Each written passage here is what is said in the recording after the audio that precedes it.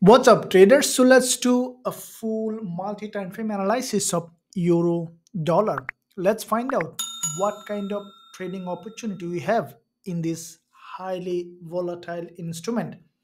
At this point, first of all, look at the monthly time frame on euro dollar. What you saw on the monthly time frame, there was a strong breakdown during this crisis period. What we have seen that euro dollar has broken this all the monthly support level and broke through the downside.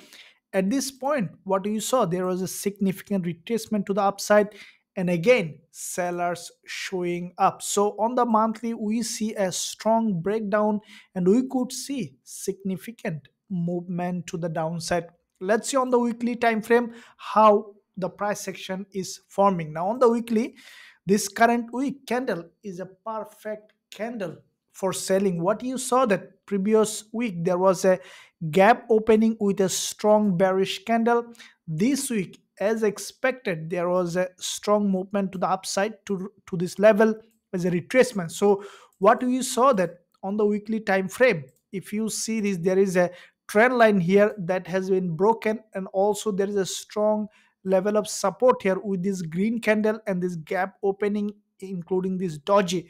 So the price, this current week's price, the price when they are tested this support as a resistance, now we see that sellers pushing the price down. So this is going to drop now. Let's see on the daily time frame. Now daily, what you saw, the price went up. This is the level of support. If you can see on the daily time frame, support here, support here, support is strong, support here, and also with this doji and green candle, we saw a support. The price when they tested this support as a resistance, and now we see the sellers pushing the price down as there is a high impact news release later today.